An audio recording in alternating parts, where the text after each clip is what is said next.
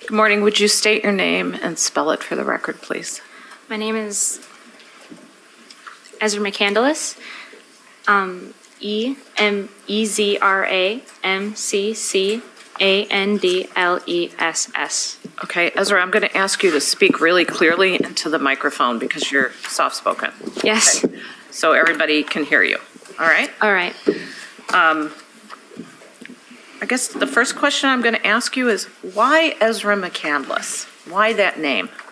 Why Ezra McCandless? Well, I have gone through a lot of changes in my life regarding identity and what really fits me. And I tried on a few names, but I found ultimately that Ezra fit perfectly for who I am. What was your birth name? My birth name was Monica J. And did your name eventually become the last name Carlin? Yes. Okay. So why did you decide specifically, I'm going to ask you the specifics of both names and what they mean to you. Let's talk about the last name first, why you changed your last name. I changed my last name, not to change my last name because of family's sake, but I changed it because of the name McCandless is from an individual named Christopher McCandless from Into the Wild, he's known for. And his love for nature, his philosophies for life, they were very in tune and aligned with who I am. So I honored him by taking his last name. And what about, and Into the Wild, just everybody might not know what it is, just in a sentence, tell us. It's a novel, it's a book he wrote. Okay. It was a book written about him? Yes, about him. Okay. And what about the name Ezra? How did you choose that name? I was on a family vacation and it was just absolutely wonderful, and I spotted the name Ezra and I noticed how it's more neutral. It leans not necessarily masculine and it's not necessarily completely feminine. And I found that it felt right to me. At a certain point in your life, did you feel that being identified as female did not fit you? Yes. Okay. Why don't you explain how you view your gender? In high school, I found that I felt more comfortable being masculine. It was how I identified at the time. My alignment was very masculine. What about now? Now I'm fluid, so I lean now more towards my femininity as a woman. Okay. And has this fluidity been going on for a period of time? Yes, for a few years now. Okay. I'm going to ask you what might seem like a silly question, but just so people knows, have you been doodling in court? Yes. Can you explain why?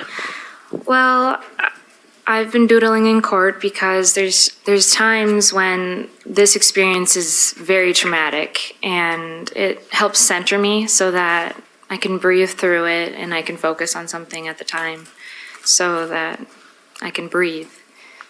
Are you an artist? Yes. Can you just tell the jury a little bit about how you developed your interest in art? I developed my interest in art when I was as young as 5 years old. I've always had an interest in art, and I've been doing it since then. And I continued to have a passion for it throughout high school and even in secondary school when I decided to take art and work for a professor of the arts and hang for a gallery. All right. And the other thing I want to ask you is what your height and weight are. So what's your height, first of all? I'm 5'2". And how much do you weigh? I'm sorry. I roughly weigh between 115 and 120 pounds. Back in March Yes. of 2018, approximately what was your weight? Or Approximately my weight was 115. so about the same? Yes. Okay. were there times before then where you were heavier? Yes. I'm going to ask you about meeting Alex. All right. Yes. Why don't you tell us how you met Alex Woodworth? I met Alex Woodworth one night when I noticed him. He was writing alone inside a bar called The Joint. He just seemed very focused, and I thought it was interesting that he was alone amongst all these people, so focused on his writing. And when you saw him alone, focused on his writing, did you have any conversation with him? Yes. How did that occur? I was curious as to how he could focus alone on this topic. I approached him and I said, "What are you writing about? Just tell me about it." I'm going to show you what has been marked as exhibit number 697, sorry, can't see anything without my glasses, and ask you to identify what this is. This is a table of contents of Alex's writings. Okay, you've seen this before? Yes. All right. And just to understand what writings they are, you were in court when the original copies of his journal were shown, Yes. right? And is this an accurate copy of them? Yes. All right. And just showing you, can you name the names of the journals? Yes. Do you want me to read? Yes, you can. And it's just so the jury is clear, does this book contain both the original copies of the original handwriting and then typed copies to make it easier to read? Yes. All right. Okay, so what are the names of the journals? Personal notes, research ideas, and the quest to understand. Okay, that's the first journal. The Yes. second? Extra Scraver. Okay, and the third? I met a man walking through a briar patch. He was looking for the rose promised by the thorns. Okay. Judge, I would move exhibit 697 into evidence. Your Honor, can we just approach a second? Yes. All right, well, Exhibit 697, subject to a limitation, will be received. When you met Mr. Woodworth, Yes? I'm going to show you page 6.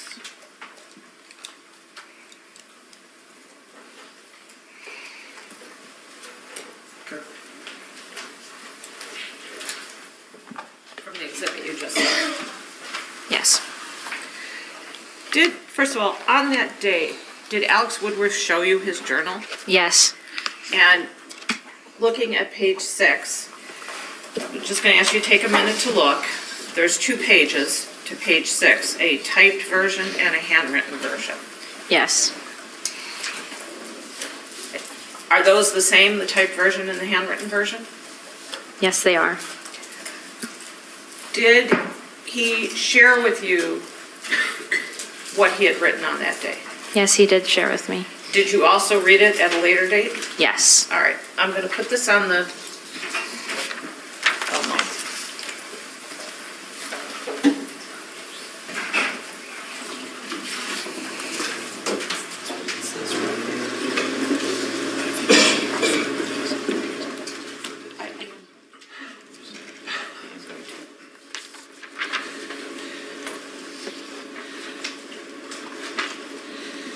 okay, first I'll show.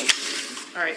And just to clarify the record, this is a journal entry from August 8th, 2017, right? Okay.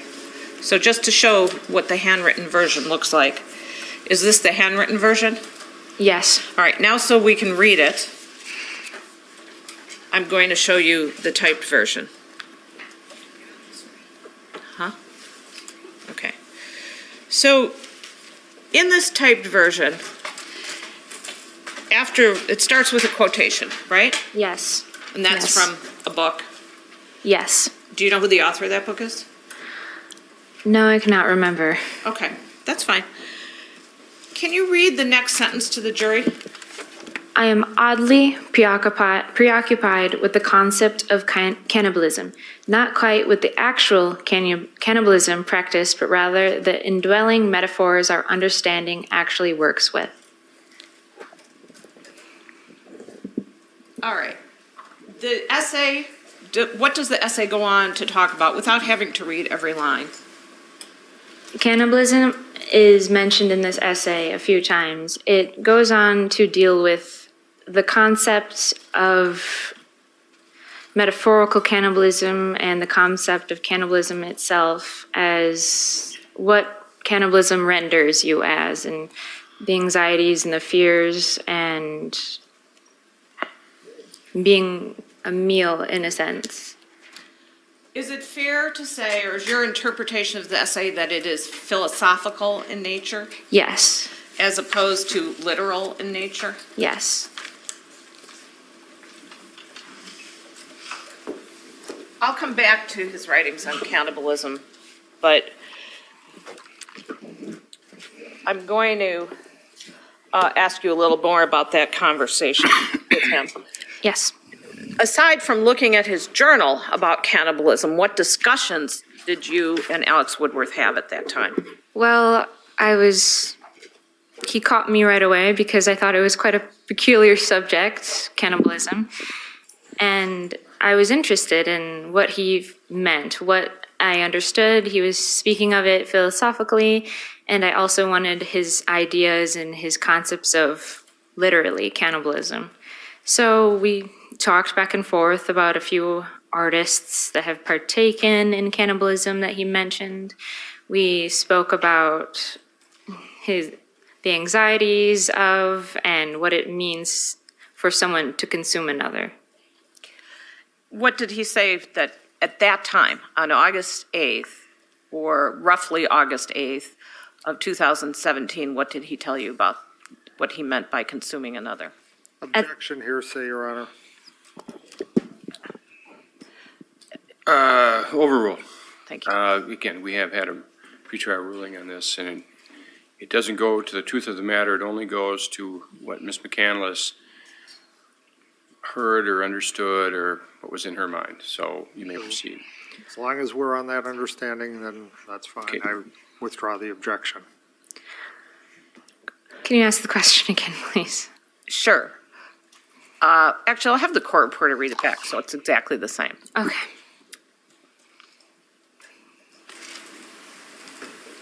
Okay, so what did he say at that time on August 8th, or roughly August 8th of 2017? What did he tell you about, hold on. What did he tell you about what he meant by consuming others? Thank you. At that time, when we were deep in this discussion, he mostly talked about the philosophical sense, and he also mentioned the fact that often individuals partook in cannibalism because it was, in essence, a consumption of one's power, to take in another's flesh. All right. Besides cannibalism, did you talk about other things with him that evening? Yes, All right. At some point, was your conversation interrupted by another person? it was. Who came over to interrupt your conversation? My boyfriend at the time, Jason, pulled me aside and he kind of interrupted our conversation. What impressions or feelings did you have after Jason interrupted your conversation? About him interrupting? Yes, about him interrupting. Well, I felt that my conversation was cut short, that I had plenty more to talk about.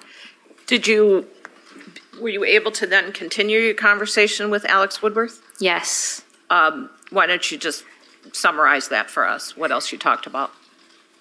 Well, we went out for a smoke and we started talking about our love for spiders because we both noticed a spider in the window sill or a spider web. We noticed it at the same time. Okay. So that first time that you talked to Alex, how long, about, if you can remember approximately, how long do you think your conversation was with him on that particular date? In whole, I think our conversation was about an hour. Did you continue your friendship after that? Yes.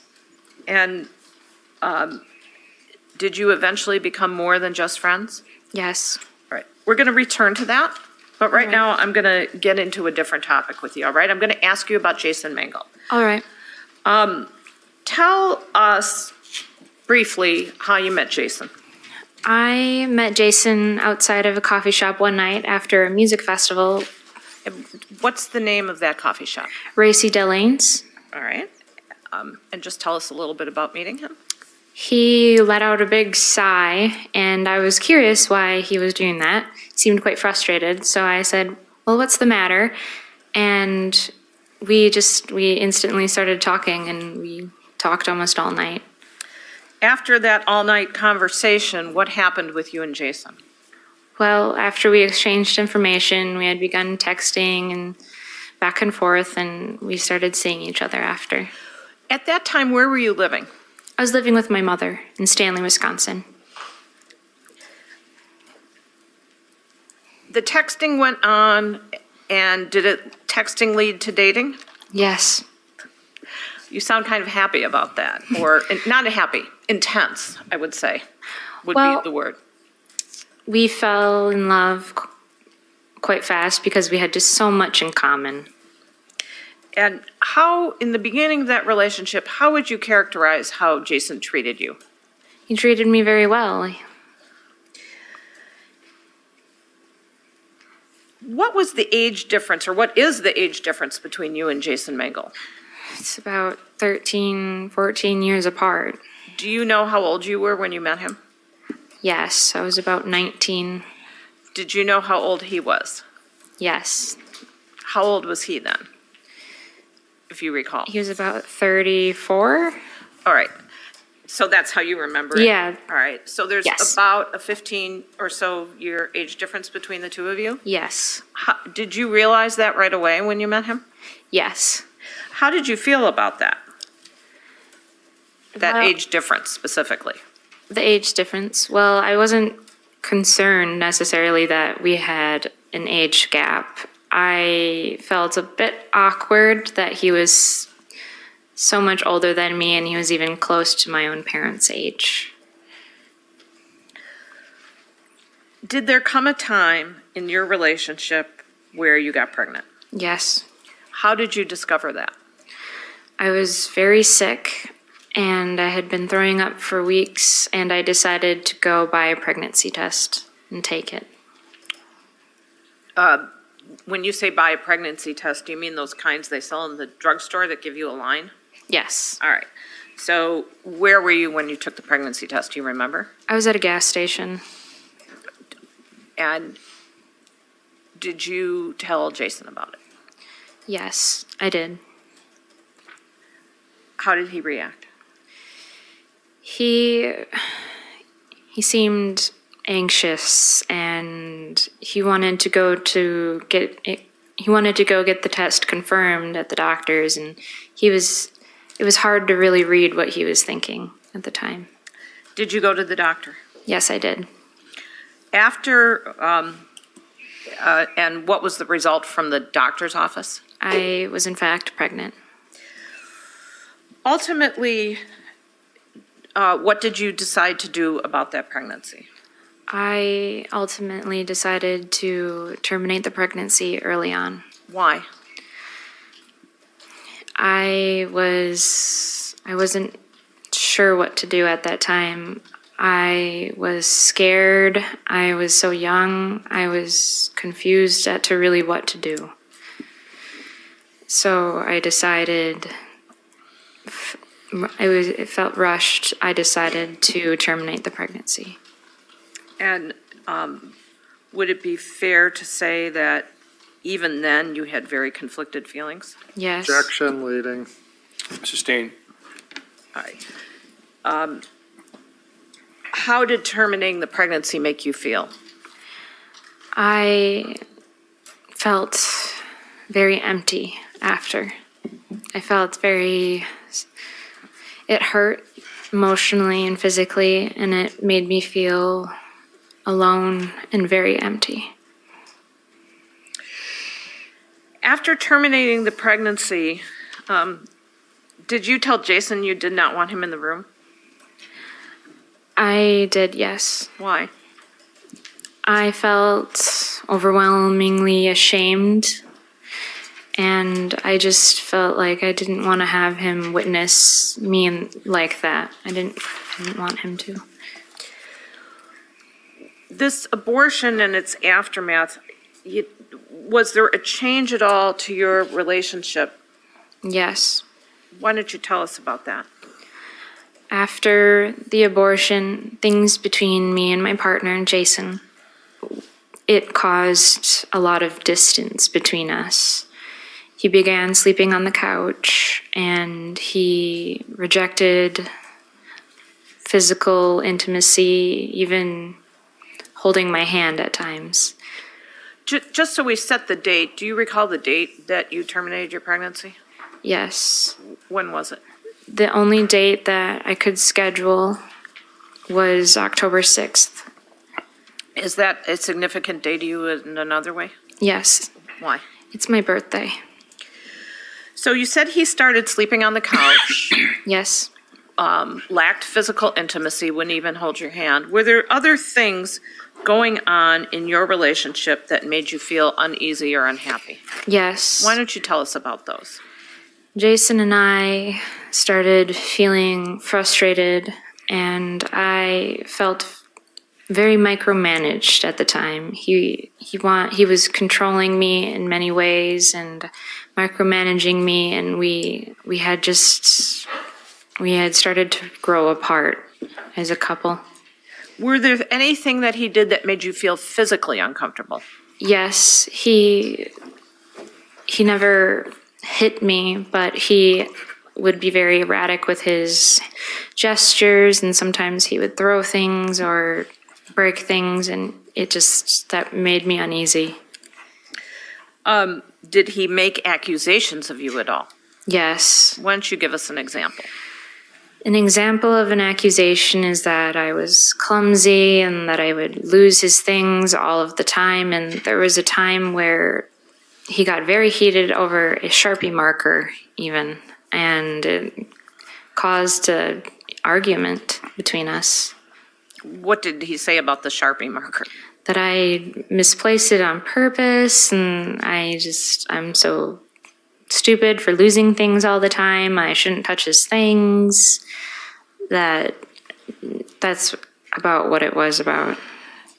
You were in court when Jenna Van de Zant testified? Yes. And she identified herself as, well, first of all, did Jason have a roommate back at that time? Yes, he did. What was that roommate's name? His name was Alexander Zink. And what was Jenna Van de Zant's relationship to Alexander Zink? They were boyfriend and girlfriend. Was she somebody that at that time you became close to? Yes.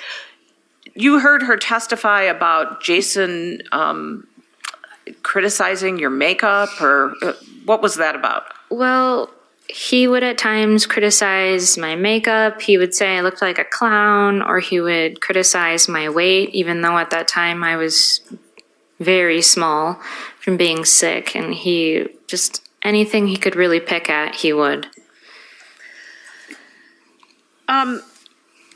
You mentioned that Jason and your adoptive father, Joe Shane Carlin, are about the same age. Yes. And did Jason have a relationship? Well, first, did Jason in some ways remind you of your father? Oh, yes. He definitely reminded me of my father. Okay. Currently, how's your relationship with your father? I love him and we're fine. Okay. But growing up, how was your relationship with your father? It was very turbulent. I was often afraid of him and intimidated and very put down. Well, first of all, let me ask about both your parents, your mother and your father. When you grew up, Yes. at a certain point, did your mother and Joe Shane get a divorce? Yes. How old were you then? I was in middle school, so 11, 12. Before the divorce, what word would you say most described that household? It was like living with two tornadoes in one room.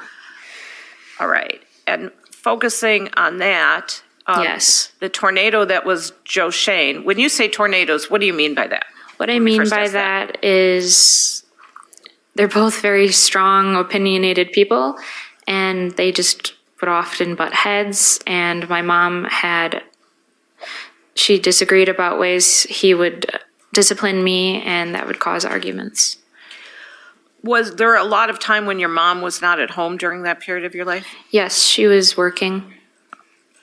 And when you were with Joe Shane and your mother wasn't around, Yes. tell us about some of the things he would do. Some of the things he would do when I was younger is he was very loud. He would always yell about something, or he would put me down. He often called me stupid, and he would say I wouldn't amount to much and that I was slow, and he was very emotionally abusive to me. How did you respond to that? I responded by just being quiet, and I would cry, and I would just often go off and be alone. When you would cry, how would he handle that? He doesn't approve of crying. He would tell me that he would give me something to cry about. Was part of your response of dealing with him, did you sometimes feel like you were like spaced out or lost a sense of where you were? Yes, Why don't you tell us about that?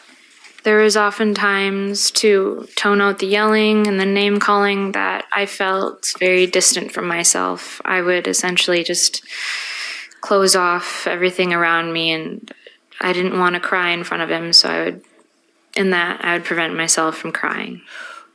Were there times where you found yourself in that state without even realizing you were going there? Yes, there was times I would zone out and I wouldn't even realize I was doing it at the time. All right. And getting back to Jason, Yes. did he meet your parents? Yes. And Jason and your father, what kind of relationship did they have? Very buddy. They are very close with each other. Okay. So coming back to the issue, leaving aside your family, Yes. coming back to the issue of you and Jason, and you're in this period where things aren't going well. Yes.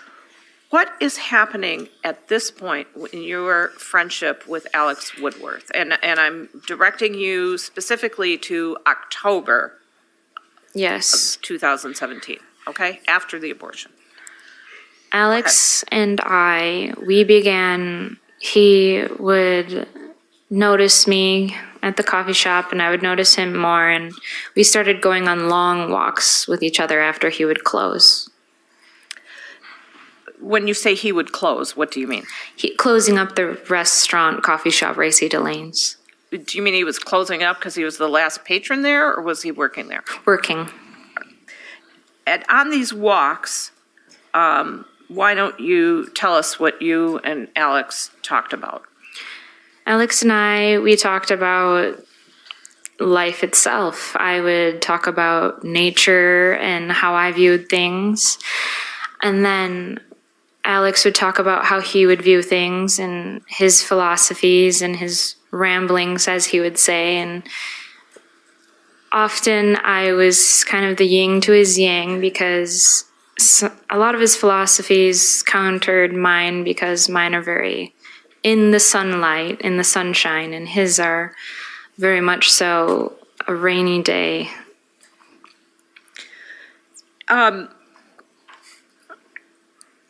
Did you tell Alex about your abortion? Yes, I did.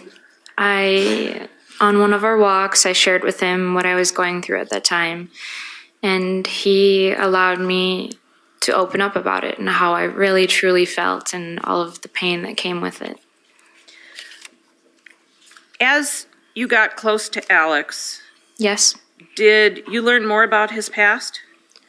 I learned some things about his past, yes. And your relationship, I'm going to ask you some questions about his past, actually. All right. What did you learn about Alex and his feelings as you became close with him? Feelings towards his past?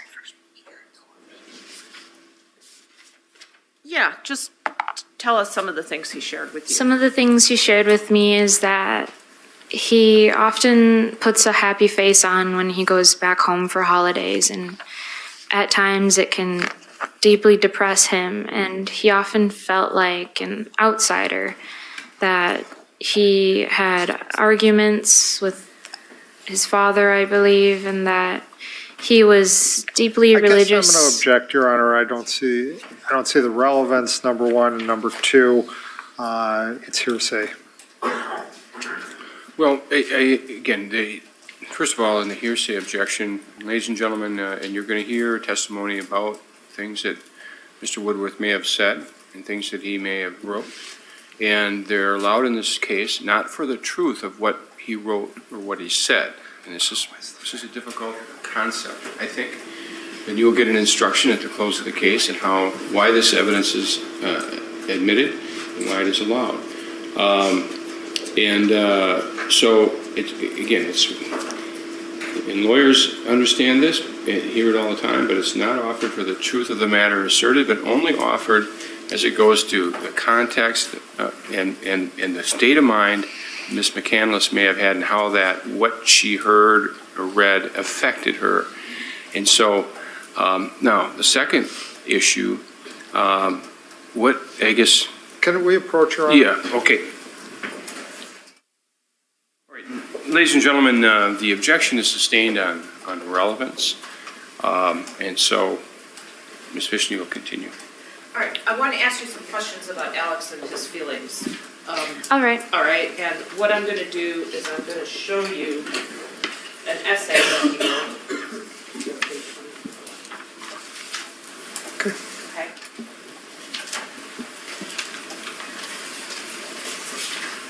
I'm showing you again from Exhibit 697, an essay called Words, dated November 2016. Yes. All right.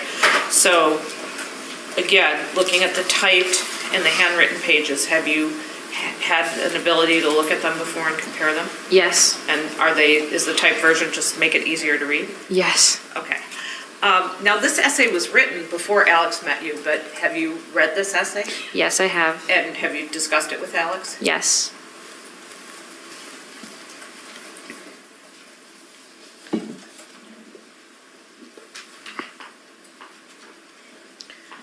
Is this the typed version of the essay called Words? Yes. All right. Looking at the second paragraph of that essay, can you read the second paragraph? Are you speaking of the paragraph that starts with yet? No, this paragraph that starts with do I wish, right on the top. So All right, would you like me to read this? yes, please. Do I wish, desire to die? In a way, yes, in another, no. For the first, life is misery each day the same, exhausting. For the second, a wager of experiences that outweigh any present pain. The former is inexplicable. The latter is need of comment. Okay, the next paragraph? There is little I've enjoyed more than the physical intimacy, the contact under covers, whilst watching a film, for example. These have a way of grounding a shattered conscience. Regardless of any euphoria of reflection, her presence, her breath against me, the heaves of her chest cement me, pull me back together. Indeed, bliss is her heart beat felt. All right, now, fair to say those words are not written about you. This journal is written before he met you. Yes. Did he express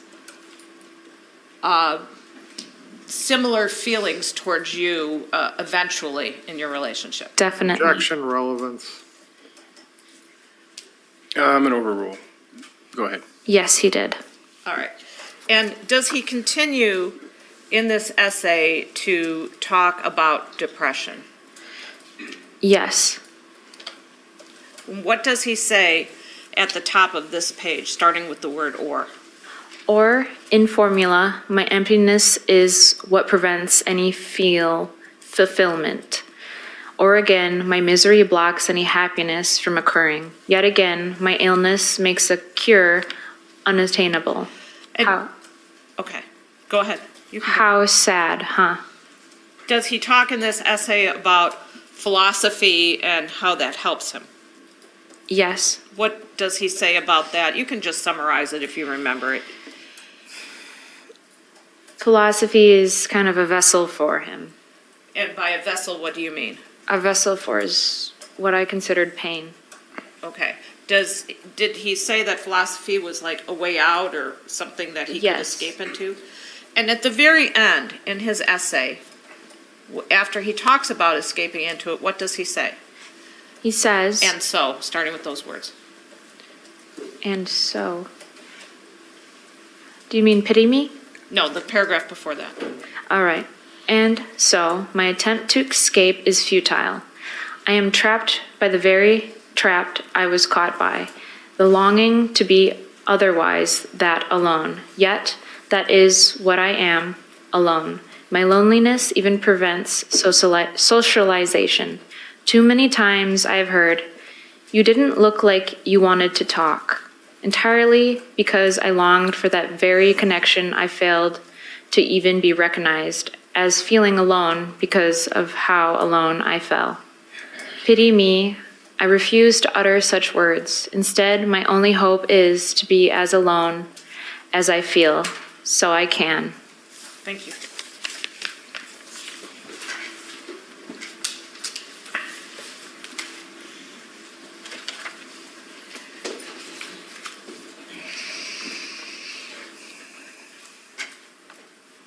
Were there other times that Alex Woodworth wrote about being lonely, empty, and misery? Did that theme continue in his writings? It continued, yes. Okay. Tab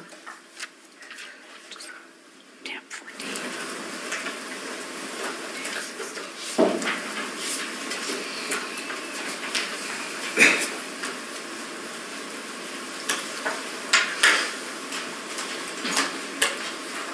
Well, let me ask you this first. Before I get to the themes of loneliness and misery in his writing, Yes. did your relationship eventually change from being friends and confidants who went on walks and discussed philosophy into something else? Yes. Why don't you tell us about that? Alex and I started slow. We held hands, we hugged, and we shared a few kisses, and then eventually we became partners. And were you still living with Jason during this time? Yes.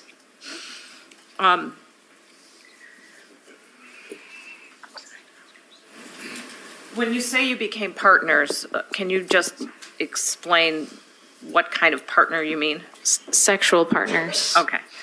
And did he express desires for you to be vulnerable to him? Absolutely, yes.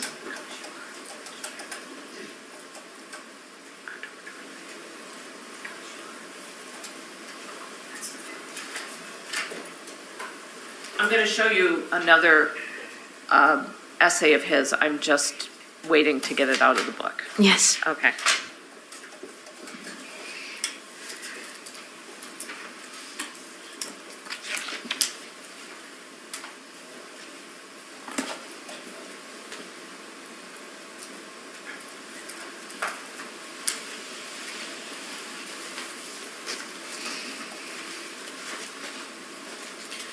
What is the title of this essay? In quotes, it says, "Come as you are, flaws and all." What's the date that this essay was written? October 29th, 2017. And again, is the typed version the same as the handwritten version? Yes.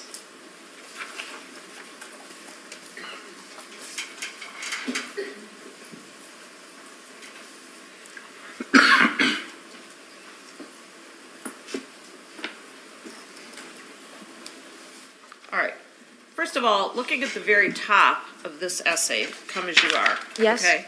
I just want to ask you, without having you read the whole top, you notice that he talks about Caputo, Abraham, and God.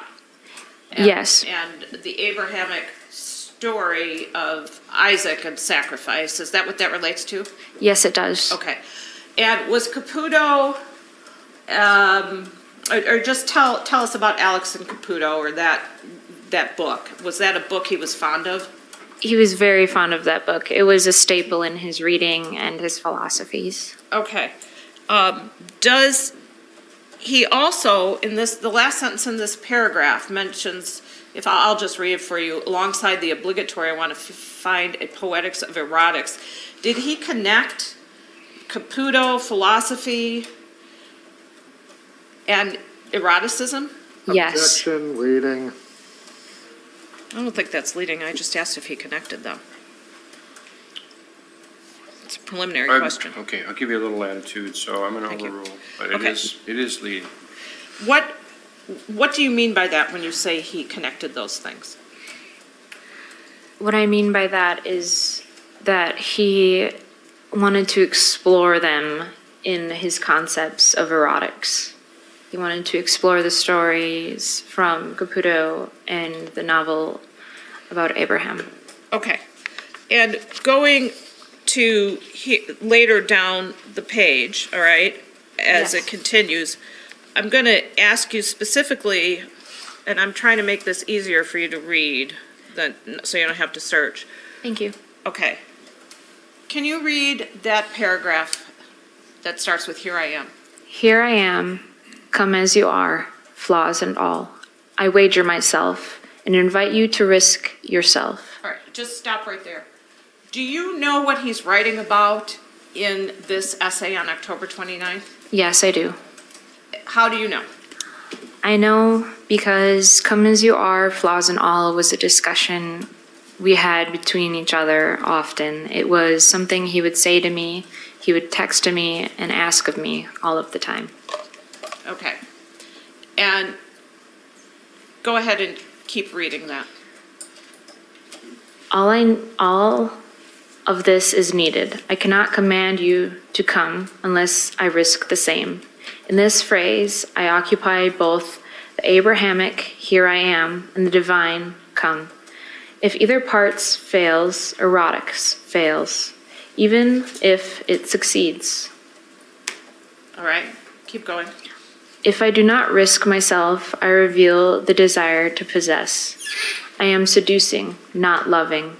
If I do not invite you to risk yourself, I become the ethical fool, the willing sacrifice. I am committed, but to someone who doesn't love me. What's he talking about there, committed but to someone who doesn't love him? Objection, calls Sustained. for speculation. Did he discuss with you what that line meant, that he's committed but to somebody who doesn't love me? Yes, we had this discussion, as we did in many of our discussions, about that I was still in a relationship essentially with Jason. So he felt that because I was still in that relationship, I was not fully committed to just him. This essay ends with him saying, we hide our flaws and it is a feat to come flaws and all. Have you actually responded? Do you know what he's referring to there? Yes. Okay, can you tell the jury that? What he is saying there is that it's hard to bear yourself to someone completely, to be vulnerable. Oh, I'm sorry. I didn't mean to interrupt you. Go ahead. That's all right. He asked of me to be vulnerable with him, to essentially come to him, flaws and all. And I've often struggled bearing my flaws easily and openly. So it was this discussion and this essay we read together was about how I was and trying to bear myself to him, and as he was asking, because he bared himself to me, that I should do the same. Now, let's talk a little bit more about your relationship and its development. So this is written in late October. Yes. in that time, in October, just what's the status of your relationship with him yet? Is it sexual? Is it on its way to being sexual? What's going on? At that time, we were becoming intimate, yes. We were very much so falling in love at that time. And, did there come a time where you spent the night at his house? Yes. Do you remember roughly when that first time was? Roughly, yes, I do remember. Okay, why don't you tell us? It was late October. Could it have been the November. beginning of October? Oh, yes. I'm sorry, not late October. Could it be? Beginning of November. That's what I meant to say. Yes. I'm getting a little confused. All right. And was Jason out of town when that happened? Yes, he was. You've seen Alex's roommates come in and testify, his Yeah. former roommates? Yes. All right. Was Dave Stoiding a roommate at that time? Yes, he was. Had you ever met him? No. We kind of avoided each other. Okay. And what about the other roommate, Matt Schreiner? Did he eventually become a roommate too? Or was He was a a roommate? he was a roommate at the time. Yes. And did you socialize with him at all? Off and on, we would socialize. We met each other at the coffee shop a few times. Okay. So when you stayed over with him, tell us how your relationship was developing at that time. At that time, it was becoming very intimate, is how I can describe it. We at that time had become sexual partners, and we were sharing with each other a lot of ourselves. Despite the fact that you were close and sharing things, Yes. was Alex still writing in a way that reflected and talking to you in a way that reflected misery or depression or unhappiness or? Yes, he was.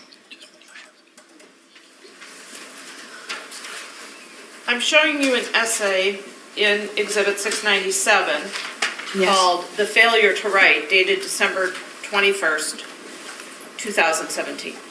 Yes. Are you familiar with that essay? Yes. And is it the same as the handwritten? Is the typed version the same as the handwritten? Yes.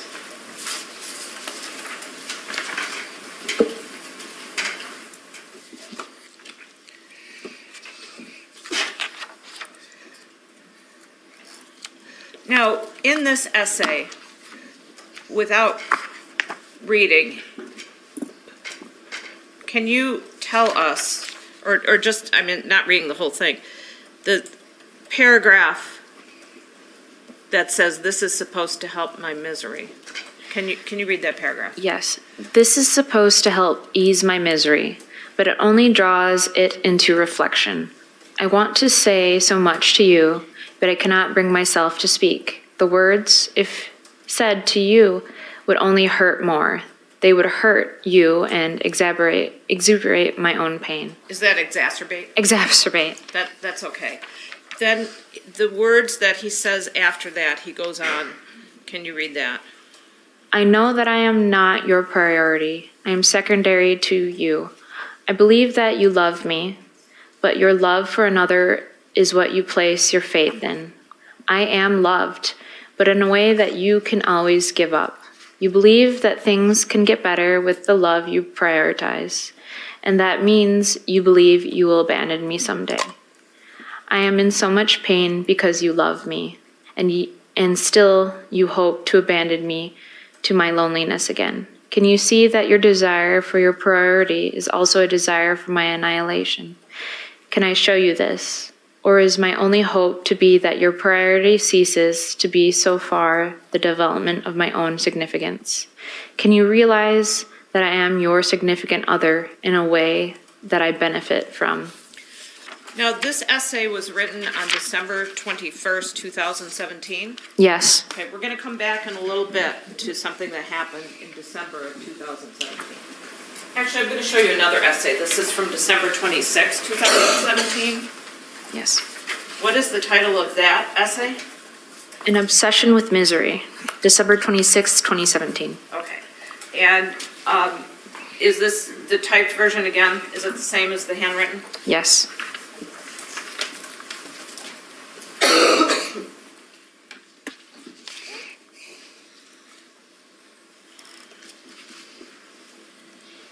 Okay, this is short. Yes. Okay, why don't you read this? All right. Alongside my obsession with erotics, I am possessed to write about misery, the failing of happy consciousness. In all honesty, suffering is among my greatest interests. Okay, just go ahead. Keep going. I am in love with the phenomenology of illness, both mental and physical, but also with the sub-pathological suffering. The plight of a guilty woman who is sexually promiscuous interests me as much as those with cancer, depression, and dysphoria. The anxiety of perfectionism, of a short prognosis, of lifelong uncurable symptoms, is a game, as that is an overworked college student with a cumulative final, each differs from the others. But that there is misery remains constant. Love has been interwoven into my life, but so has object misery been. I recall my first love. I'm going to stop you Okay. there because he is talking. Did he discuss this essay with you? Yes. And he goes on in the essay to talk about other people and their misery? Yes, he does. All right. And do you know, or did he talk to you about why he was writing about misery near the end of December? He was himself feeling a lot of internal pain and loneliness, even as we had a relationship together. So let me ask you, when you first met him, we talked about this a little earlier, Yes. and he was writing about cannibalism, right? Yes, he was. All right. Do you recall, did that theme continue in his discussions with you? Often, yes. And did he write about that in some of his other essays? Yes. This is an essay going back to August of 2017. What's the name of this essay Dead to Me. and the date? August 6th, 2017. Is the typed version the same as the handwritten? Yes.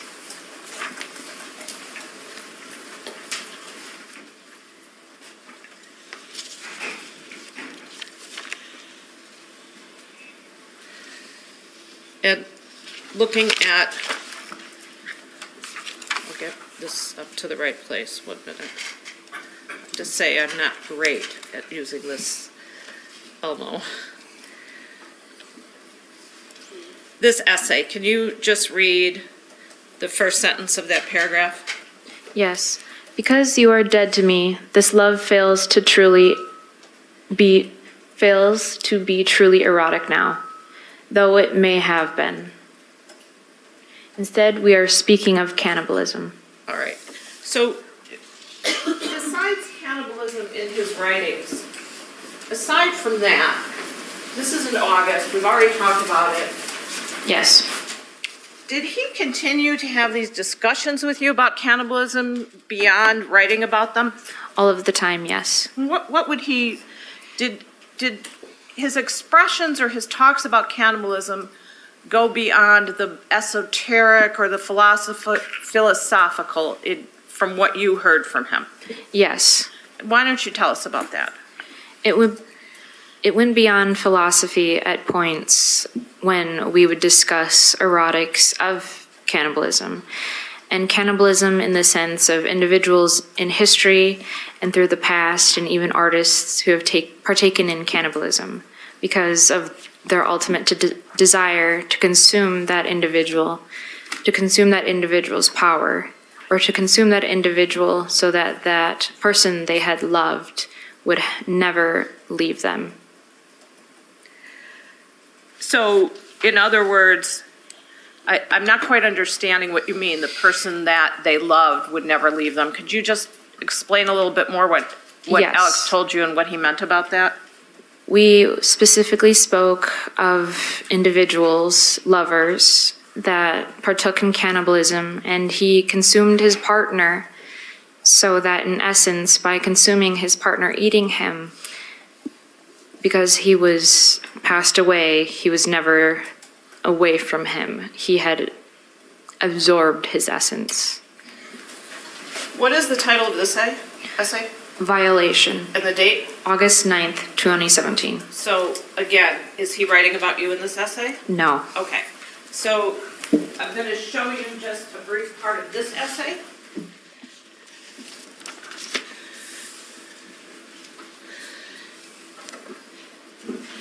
In this essay, is he discussing a prior relationship with him? Yes. All right. Can you read this where it says distract me? Yes. Distract me is dehumanizing, unhuman. It is the request of a mind to flesh. It is cannibalism. The words haunt me, confirming that you had died to me. I was lift with a revenant. A facsimile? Facsimile? A facsimile of a person who spoke of a warm caress while offering a vampire touch. Now, in that essay, when he said I was lift with a revenant, first of all, in your discussions with him, was lift actually intended to be left? I was left with a revenant? Yes. Okay, that's what I'm asking about. All right. And in that discussion, can you explain what a revenant, or not what it is necessarily, but what Alex said a revenant was? Yes, we often talked about a revenant. When we would speak of a revenant, we would discuss how essentially what a revenant is an individual come back from the dead, a specter or a ghost of sorts. They have come back to do unfinished business, or it is called like retribution, or it's unfinished business essentially is what a revenant comes back for. It was a topic we often talked about because he would tell me he considered himself a revenant. And again, from Exhibit 697, I'm showing you another essay. Yes. And can you tell the jury what the title, why don't you tell me what the title is here of this essay and the date? From the Past, Memories, November 2017. Reworked from July 24th, 2017. Again, is the typed the same as the handwritten? Yes. I'm going to ask you to read it from where it says, I know now. Just the next few sentences. I know now that you wanted to change me and be changed by me. You asked for my I'm flesh. sorry, I had that little. Thank you. You asked for my flesh and offered me yours, but so that we could give and receive back new flesh. I am yours, become mine. I mistook the innocent play, your desire for my hunger. I saw cannibalism where you asked to be seen erotically. Okay, let's stop there. When he says, I saw cannibalism when you asked to be seen erotically, do you know what he's writing about?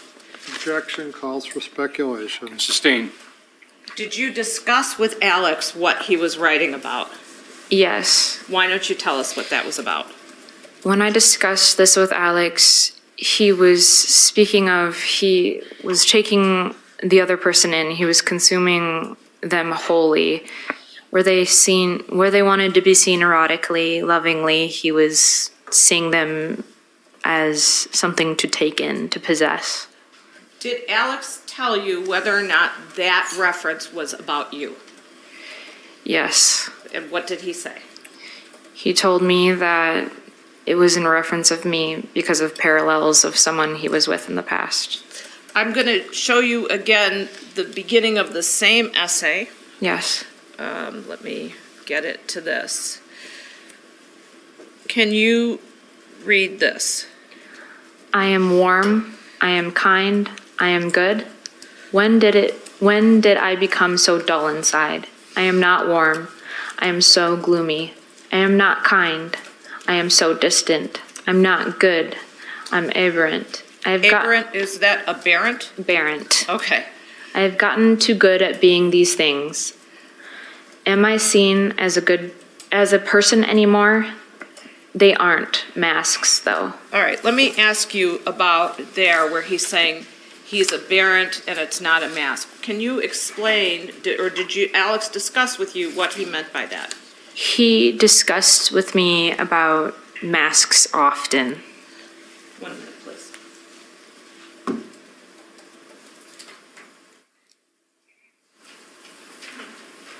All right, and can you tell me what he would tell you about masks? Or not tell me, tell all of us. Yes. What he told me about masks is that he often seen others and he often felt himself that he had to put on a mask to present himself a certain way so that when he was out in public or when he was at work, he would put on a certain face. And often he felt that it was always hard to always have to wear a mask with certain people. All right. In the same essay, I'm Yes. going to go to one more area, all right? And I'll direct you over to the words "my touch." Can you see that? Yes, I can. Okay, why don't you read that? My touch is a request. Feel nothing but me.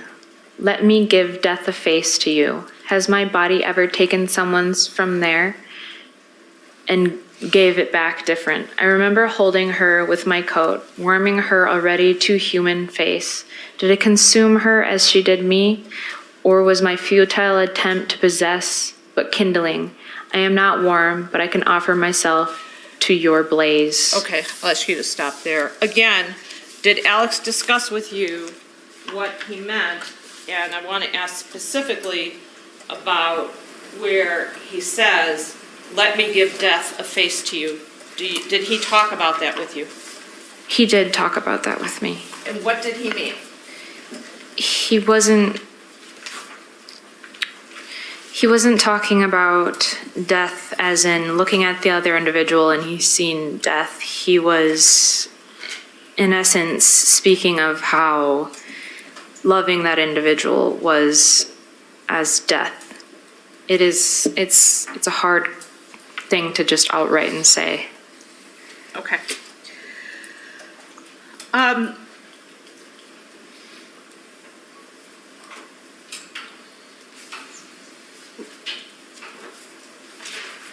I want to ask you about the sexual aspects of your relationship with Alex during this time, meaning late October, November, December. All right. So during this period of time, can you tell us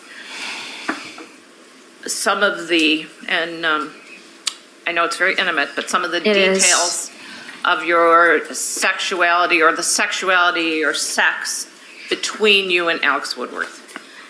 Alex and I, when we began our relationship, sex was very vanilla, I could say.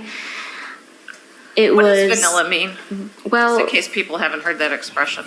What vanilla means is that it was your average sex. It was missionary. You're what a lot of people would describe as normal sex. Okay. And during this period of time, was there some progression from the pure vanilla into Yes. some differences early now, November, December? Yes, there were. I encouraged him to explore himself and things he might want. And we started practicing and doing these new things that he wanted to express himself. Okay. First of all, in terms of sexual position, was there a preferred sexual position from that Alex told you he preferred? Yes. What was that? It was called prone, as he informed me. And Were you face to face during sex? no, rarely. Okay. What position were you in? From behind is what you can call it. He would often express this desire for it.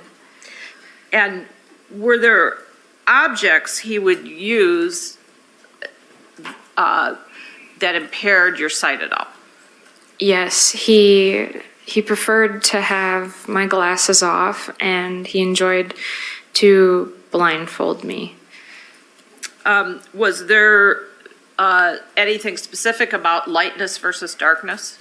Yes, he liked it to be either soft light, a candle, or he preferred it to be absolutely dark. he enjoyed kind of the mystery of it all in the dark. How did you feel about that? I thought it was interesting and exciting, and I also felt I am very visually impaired without my glasses, so I get a little uncomfortable at times without them.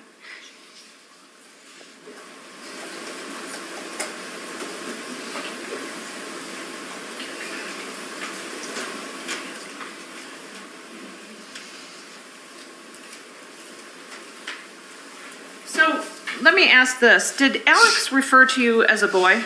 Yes. Do you know why he referred to you as a boy? Did he tell you why? Yes. Can you tell us about that? Objection, relevance.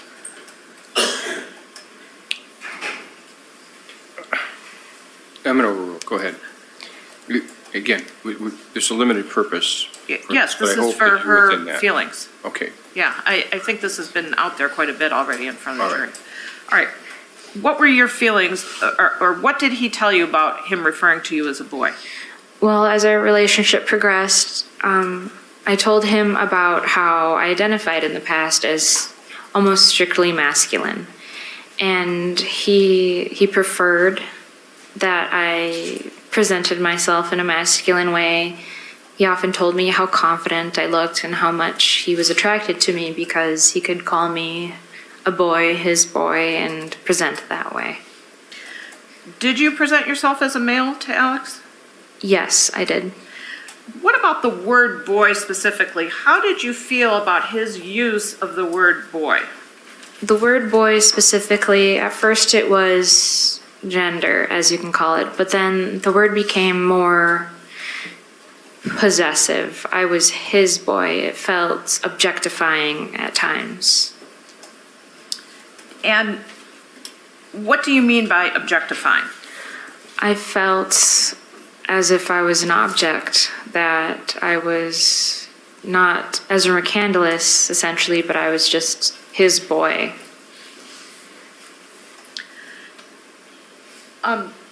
Judge, I need a break. I'm sorry.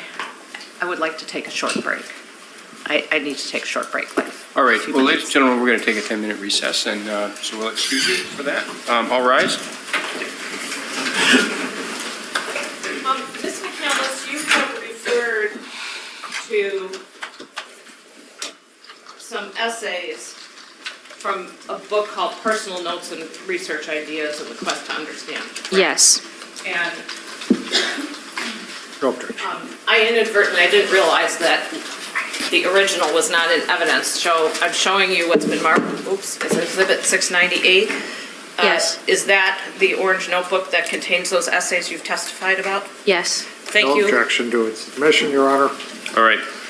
And what's that, Exhibit 698? Yes, I think Okay. that is evidence. Exhibit 698 will be received, again, subject to court's pretrial rulings.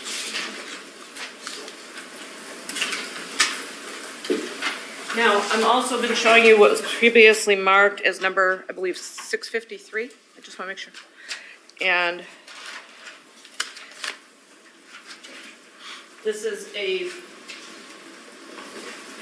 copy of the book, the original of the book called Extra Scriber.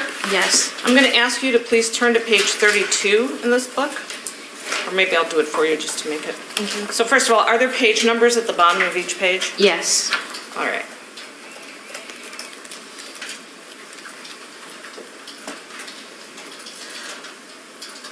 On page 32, do you see a doodle at the bottom of that page?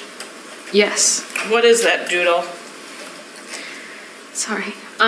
This doodle is a dog. Okay, who drew it? I did. Do you remember when you drew it? Yes. Can you tell the jury when you drew it? I drew it when we were together, sharing a cup of coffee, and he was writing, and I was reading as he was writing. All right. And then turning to page 41 in the journal, is there a doodle at the bottom of page 41? Yes. And when did you doodle that? I doodled this when we were together yet again, and it's a bug of sorts. All right. And then turning to page 181,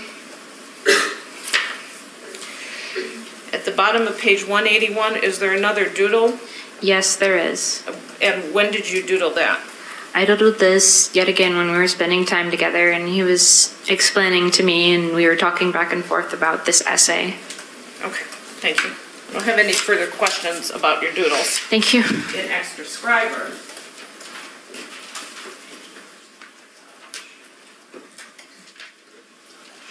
Okay. All right. I'm showing you what's been marked as Exhibit 651. Is this another journal of Yes. Alex Woodworth? Yes. And just what's the name of that journal? This journal, its notes, October 19th, 2017 through Dream Tree, Simple and Elegant. And turning to the first page, is there a doodle at the bottom of that page? Yes. Did you draw that? Yes. Do you remember when you drew it? Yes, I remember when he asked me to read this, and I drew a pumpkin with some hearts.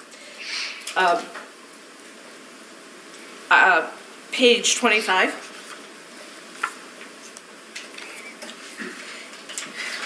Is there a doodle on page 25? Yes, a cat.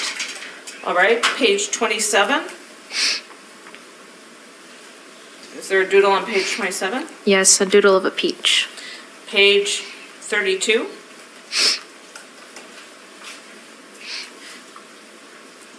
Yes, this is a fox. And page 35. Yes, there's a doodle. All right, and were all of those doodles drawn when you were with Alex Woodworth? At times he was talking about the pages on the journal? Yes. Okay.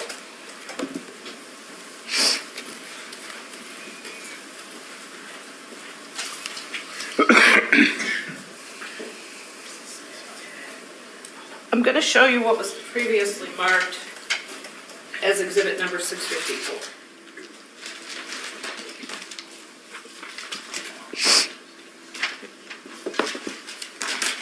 You almost on it? Okay. I'm going to show you this book. Let me try and get the whole book in. Oops. Bearing in mind that I'm not great at this. Okay. Okay, I've been showing you what's been previously been marked, I think, as exhibit number 654. Yes. What is this? This is Søren Kierkegaard, Fear and Trembling. This particular book, did Alex discuss this book with you much? We discussed it often, and we discussed it the most during very intimate moments of our relationship. I want you to explain to the jury what you mean by him discussing them during intimate moments in your relationship. This book was the book he would read from as we were having sex, and he would read passages from this book. Was there another book he also read passages from when you were engaged in sex with Alex? Yes, he would read from Caputo,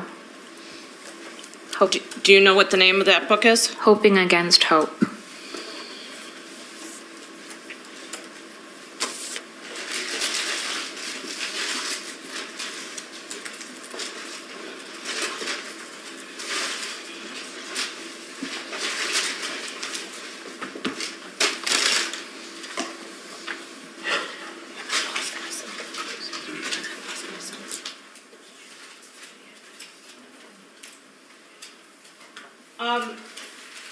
I think that we were talking about Alex referring to you as boy a little bit earlier. Yes, Did he also write about that in his journals?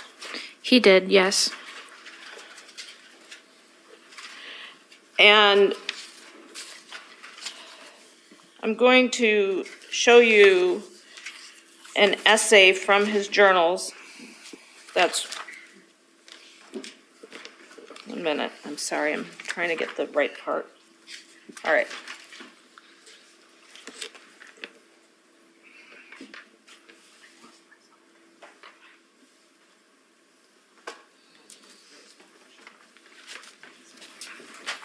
I think we were talking about boy, and I'm going to show you a journal entry and ask you what the name of that entry is. Yes. When I Lost Myself, November 29th through 30th, 2017. is it fair to say this is a pretty long essay? Yes. Okay. And have you looked at the handwritten compared to the typed, and are they the same? Yes, I have.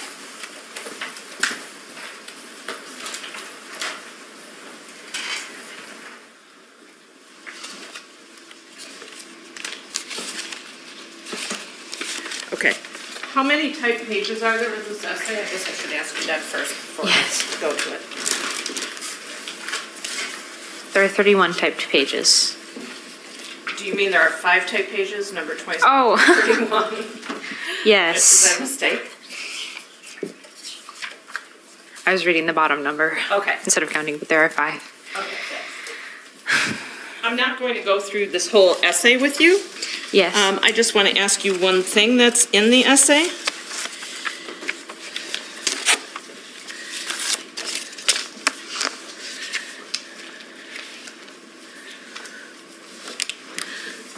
Okay. On the second to last page, or page 4 of the typed version of the essay, can you please read that? Yes. I do not mean to say that he is irrational for not running away with me. Rather, I mean his hopes for a potential. I fail to understand his love for an abusive partner, at least in ways specifically understand the desire for stability. All the more so because of his friendships are mediated by this relationship. To give up his current partner is to risk losing his friends. Furthermore, I understand his feelings of guilty. This issue is my lack of sympathy. I do not see what there is to feel guilty about. He cannot do as he wants, and thus there is no love. If he did as he wanted, even without doing evil, the relationship would end. There is no love. Love is not happening, and yet he loves. I do not understand, but still I hope to be understanding. Did Alex Woodworth discuss this journal entry with you? Yes. And that particular part which is referenced, what did he say to you about that? Well, when he was writing this very long journal, he pointed this out, that he had been writing about me, and I noticed that instead of saying as you might she or her, he was saying my masculine pronoun, his, him. He was talking about kind of his desires for our relationship and how he desired for my other relationship to end.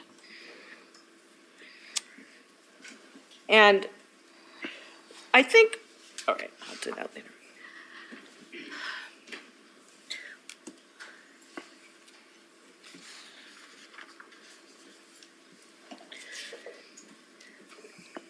Was there a particular phrase that Alex, a philosophical phrase that Alex frequently used?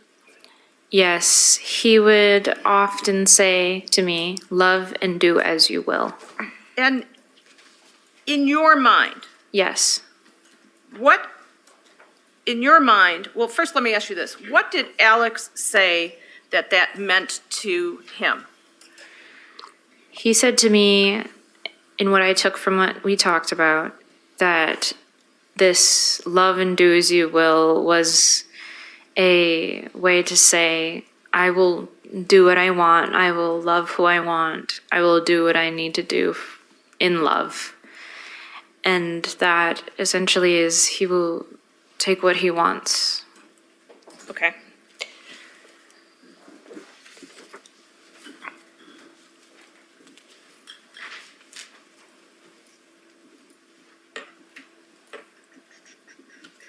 Okay.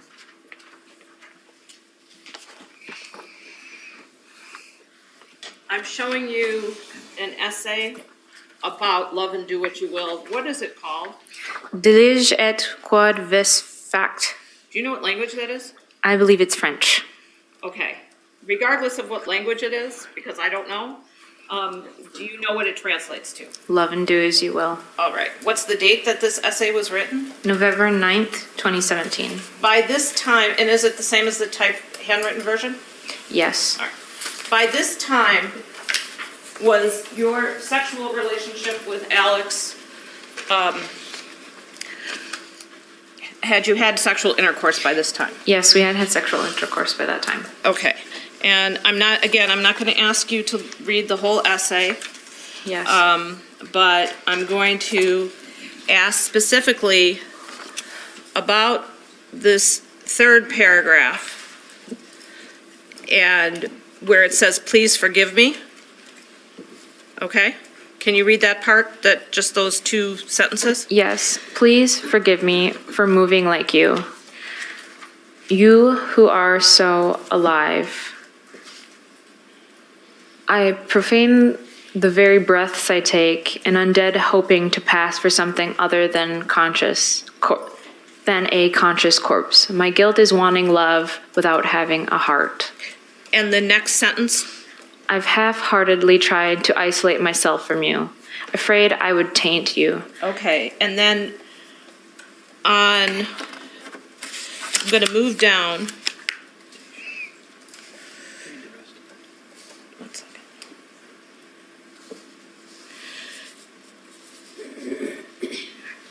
I'm going to move down to the end of the page. Okay, I'm off the screen, I'm sorry. I'm going to get it on the screen because when I look down, it looks like it's on the screen, but it's not. Yes, thank you. Okay. Yes, this last paragraph, can you read that? Yes. I was further contaminated, this all mutated. I wanted to be happy, but felt unworthy. I wanted to be loved, but refused to believe it possible. I wanted to be alive, but lacked a heart. And you hurt me. I hated myself through you, and you were a living death. Everything I said came to be a lie. I had to escape the monster I became with you. You did not deserve it, nor did I. Did Alex talk to you about what he's referring to when he says, I had to become the monster? I had to escape the monster I became with you? Yes. What is that? In this conversation, we discussed how he felt, how we were continuing our relationship sexually, intimately, how wearing the masks to everyone else. And what do you mean by masks? And you just explained that.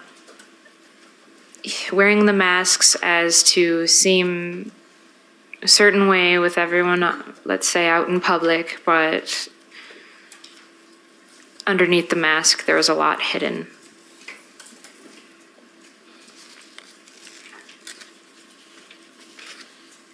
All right, I'm going to ask you about one other line in this essay. This is near the end of the essay. Yes.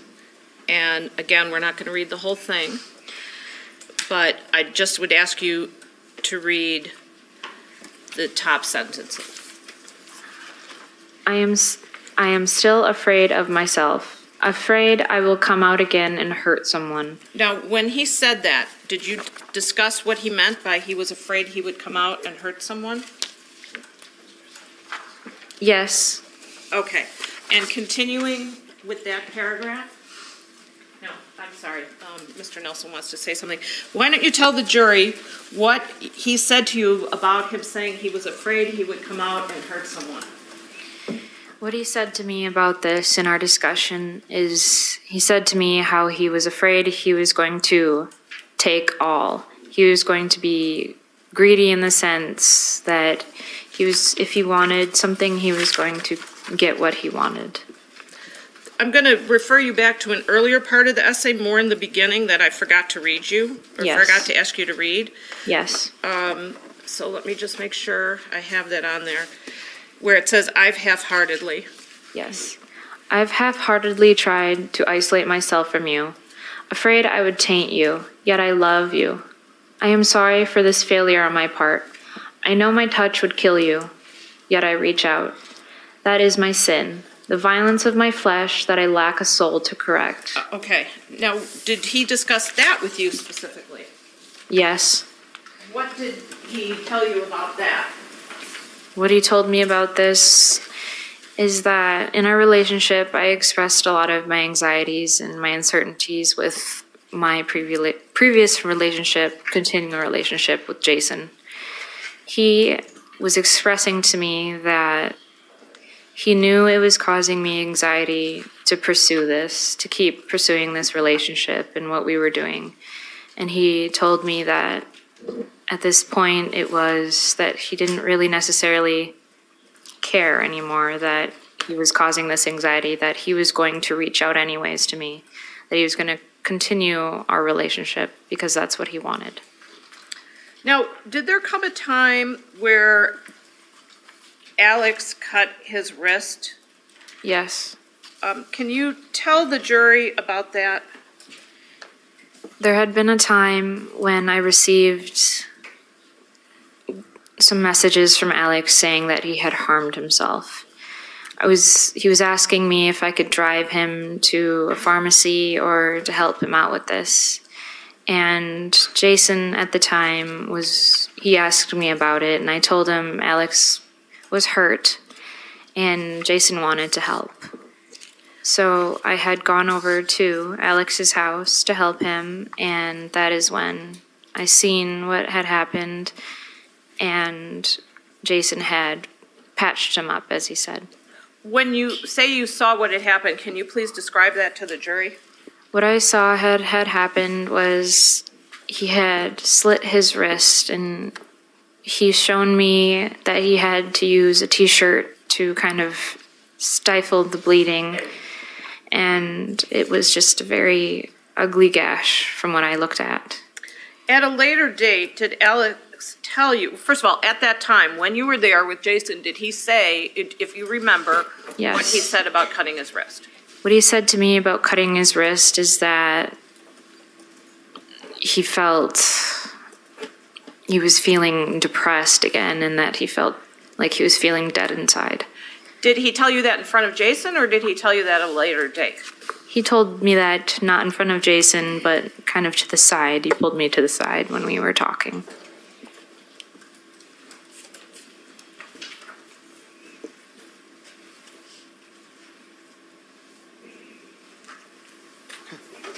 And again, I'm showing you another essay by Alex Woodworth from exhibit number 697. What is this essay called? This essay is called Between Two Hands, January 20th through 22nd, 2018. Is it the same as the handwritten version, the typed version? Yes. Is this in evidence Yes. already? Okay, Oh, yes, absolutely. Exhibit 697, Your Honor. okay, thank you.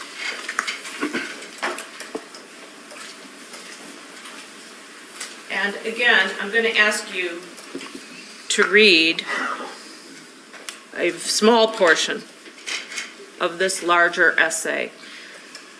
And I would ask you just the second paragraph. Can you read that? Yes. Should I confess that I have a large gash on my left wrist, a self-inflicted wound that had severed nerves and nearly cut through tendons? For me, one hand can only feel and move in a limp, numb way. Okay, I'm going to stop you. Did he discuss this essay with you? Yes, definitely. Did he literally mean that his left hand couldn't move anymore? He could move it, he just said it felt different. Okay. And is he referring in this essay, did he tell you that he was writing about the time where he had cut his wrist? Yes. And what did he specifically later tell you about cutting his wrist? He told me he had done it kind of in a painful response to my rejection. Later on in this essay, after he says limp, numb way, can we just go to where it says one of my hands? Yeah, One of my hands has quit its status, almost as as corpse proper. It is no longer proper. It is a shameful and an advertising of my own lack of well-being. The reversibility of hands is gone. For me, one hand cannot feel. It is inactive, but it cannot be felt either. It is unpassive. I love you. What, does it say I love you, Ted? Yes, but Do you know what Ted refers to? there's no Ted, no. Okay.